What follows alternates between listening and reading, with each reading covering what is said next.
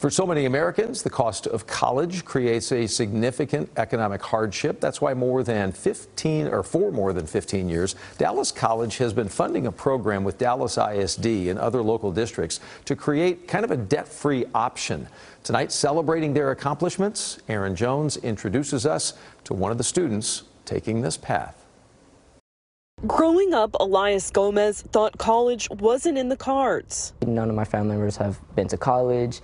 A lot of people that I grew up with never really thought about college either. But as a middle school student, he was introduced to P-Tech, short for Pathways in Technology Early College High Schools. The program would allow him to earn a high school diploma from Conrad High School and an associate's degree from Dallas College at the same time at no cost. As coming from a single mother, it's very difficult for her to be catching up with all the payments for the house and the car.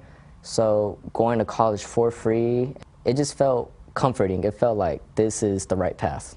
In just 4 years, he's developed the skills needed to be successful in the video game industry, even securing an internship with a developer. I've made 2 mobile apps with him, and they were all paid.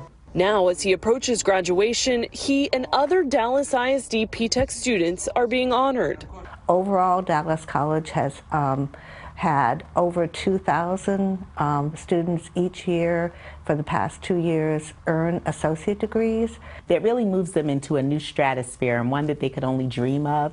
Gomez has been accepted to UNT and has big plans for his future. At the end goal is to have my own gaming studio and to actually go back to Conrad and be an industry partner for them, kind of giving back to what they gave me. Paying it forward, knowing firsthand the difference it can make. In Dallas, Aaron Jones, CBS 11 News. Interested students here do have to apply. The program is designed basically for incoming freshmen who would be first-generation college students.